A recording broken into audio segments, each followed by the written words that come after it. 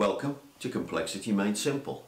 My name is Paul Allen and the subject of today's newsletter is drink tea and read the paper. Why that's the best advice you can give to your operators and technicians, and why you must stop them constantly adjusting your machinery. Drink tea and read the paper. So that's the subject. Take your hands off. Drink tea and read the paper. Adjustment is typically a bad thing, is what we're basically saying here, folks. Adjustment is typically a bad thing. Now, often when I say this to my clients, they always say, but Paul, we have to adjust because the raw material that comes in is varying. We have to adjust to take that variability away. Okay, it's a point of view. However, here's the deal. If the variability that comes into you is completely random, you can only make it worse. If the variability that comes into you is predictable, then you can adjust it away. So let's look at the two scenarios. Let's talk about one that's predictable first of all. So in other words, if your material comes in and it looks like that, and then it arrives and it looks like that, and then it arrives and it looks like that, that is predictable variability. Because you can see when it starts, you can see when it ends. It has a period, it has a period, it has a period. And you can put settings in. You know, settings A, settings B, settings C. I don't have a problem with that. However, look at the way I've drawn the graph. You see the little bit of variability within. What I don't want you to try and do is to take the variability within the batch away. And that's what's happening most of the time. Most of the time your material comes in and it's a random pattern. It's not predictable. It's random. And people think they can adjust random variability away out of their process, and they can't. You will only make it worse. So let me show you this with a very simple process. I'm going to put you in control of this process. I'm going to use dice. I quite like to use dice, nice random number generators. Your processes are random number generators, so it's a nice simple random number generator we understand. And what I'm going to suggest is that I only want 3s, 4s and 5s. Any other number is a reject. Okay, so we have a very simple process, so let's draw the process. So here it is. It's dice. The result coming out the end is what you're in charge of, and of course we've got the ordinary dice result. But in order to give you control and to replicate what happens with your machinery, because the dice here is representing the random variability that comes from your material, to put you in control, I'm going to give you another dial, because this is what you do. You adjust the process with another dial. I'm going to give you an offset. Okay, so I'm going to put you in control of the machine, and I want you to see if you can make that dice stay in the 3, 4, 5 region. Okay, so I've put you in charge. We've got control now because we've got an offset. And you often put offsets in machinery. You sometimes change the speeds and the feeds, but sometimes it's just a basic offset and you dial in offsets. So this is a very common thing to do. Now obviously if I just run the process, this dice of course, if I just ran it normally, what would it do? Well, of course it would just go between 6 at the top and 1 at the bottom.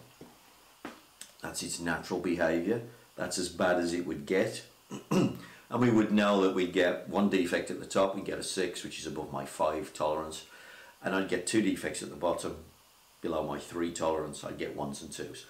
So I know I'd get a 50% defect rate. That's as bad as it would get, and I know that I can predict that. That's a predictable result. I know that my process is incapable and it's going to give me 50% defects. So in order to stop that happening, we've got the offset to help us. Okay, now, obviously, if I roll the dice and I get something I'm happy with, like that, I got a 3, obviously, there's no offset. But if I keep rolling the dice, because eventually I'm going to roll something I'm not happy with. So let's say I roll a 6. Where do you want to put the offset now? You've just rolled a 6, which of course is 1 above my top tolerance. So why don't we put the offset to -1? Okay, great. But of course, when I start rolling, if I roll a 1 now, well, if I take the offset away, what do I end up with? I don't end up with 1. Actually, I'm going to get a 0 now, because I can go lower than my previous band, which was 1 to 6. Oh, okay, I've gone to 0. Well, 0 is 3 below my bottom tolerance now. So where am I going to put my offset? Oh, well, I ought to put it to +3 really, hadn't I? So let's put my offset, look, up to +3. Okay, well, I'll roll some more, and maybe, you know, if I roll some small numbers, well, I've rolled a 4 there, but of course 4 plus 3, I would have been happy with 4, but because there's a +3 offset, oh, now I've hit 7. Flipping heck. I'm 1 too big. What am I going to do? Well, I better turn the offset to -1, therefore. You know, I'm back to the same problem. I'm going to get zeros again. And then of course I'm gonna wind the offset. I mean, look, if I've got an offset down at -1 and then I've got an offset at +3, where can I put these two now? Well, I can be up here at 9 at the top. I can be down here at 0 at the bottom. That made it better, didn't it? So by using the offset, what have I just done?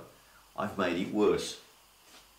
And of course, if I get more dramatically varying numbers, this thing could go even further if I'm not happy. What's the operator doing by using the offset? Typically what they're doing when they are dealing with random variability, and by the way, that's what they're dealing with most of the time. When they're dealing with random variability, if you give them an offset, your operator will happily make the process worse. They say 90% of the time when they use the adjustment, 90% of the time, what does an operator do? They make it worse. They don't know they're making it worse, by the way. They think they're taking a perfectly rational decision here. They were 1 below the tolerance, they'll wind it up, or they're 1 above the tolerance, they'll wind it down. They think they're making a perfectly rational decision, but what they're doing is they're taking this picture and they're just winding it up and down. They can only make it better if they had this. Then this would be okay. This is predictable variability arriving. Now it's very rarely this. It's very rarely this. I want to just show you why it's very rarely this. Don't forget what you've often got for your material incoming is a tolerance. What you've often done is you've gone to the cheapest supplier. So if you look at their process, because they're cheap, isn't going to be particularly brilliant. It doesn't have to be. There doesn't have to be anything wrong with it, by the way. It's appropriate.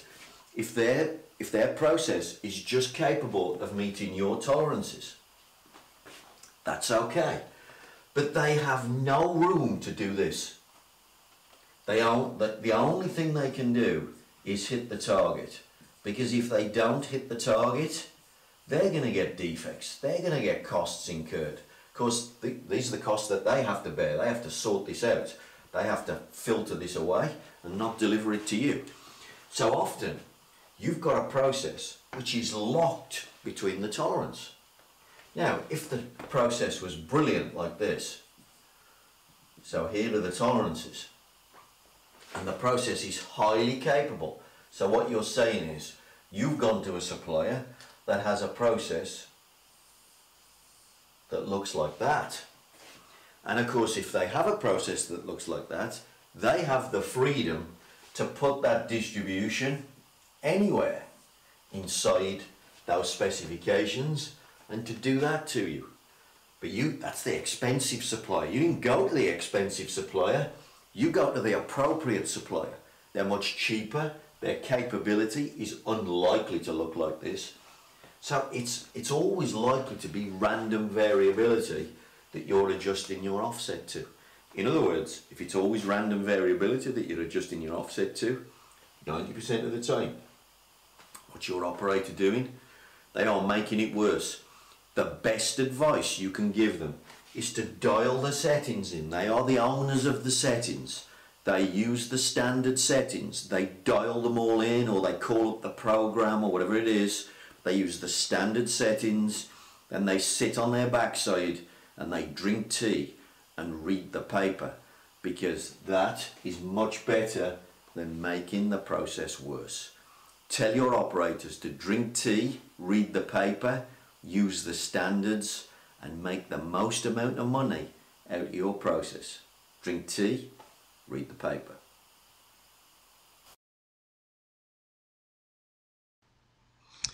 If you'd like to know more about any of the concepts covered in this video, or any of the other concepts covered in my other tutorial videos, then here's my latest book, Drink Tea and Read the Paper.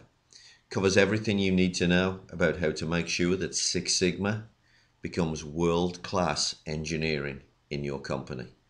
Otherwise, if you'd like to get in touch with me, a little bit of help about Lean, a little bit of help with Six Sigma, please contact me on the email below.